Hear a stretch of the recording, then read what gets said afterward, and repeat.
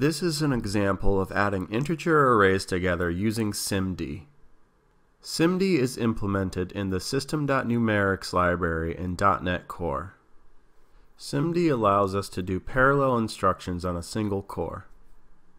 The amount of parallel operations you can perform are dependent on your register size. My CPU has a 256-bit register, so it can do 8 32-bit calculations at once.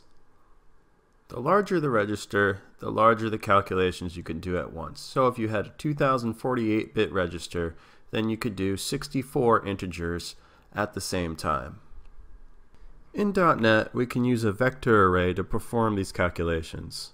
Before you use vector, you should check if your hardware can actually implement SIMD. Since my register is 256 bits, my vector can also only hold 256 bits of data. This will allow us to do a different amount of operations depending on the data type that we use. With a byte, we could do 32 operations at once. With a short, we could do 16 operations at once. With an int, we can do 8 operations at once. With a float, we can do 8 operations at once. With a double, we'll only be able to do 4 operations at once, because a double is 64 bits. So in this example, we take in 2 arrays. First, we get the count of our vector, which is 8 because we're using a 256-bit register. Set up the length of a result array.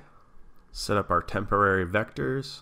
Then we loop through the array using the size of our vector. In this case, it's 8 because we can put 8 integers in our 256-bit register. And since there's 8 integers in both of the arrays that are passed in, we only go through the loop one time. Here we add all 8 integers together at once and then copy them to our resulting array at the index 0. And here are the results of our arrays added together. If we had an array that did not evenly fit into our register, then we would have to loop through the remaining integers the regular way. Here's the populated array 0 through 7 that is passed into the SIMD function.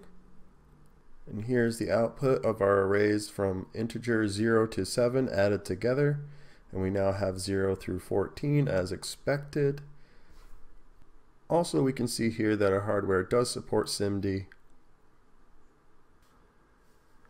When testing performance, my results varied.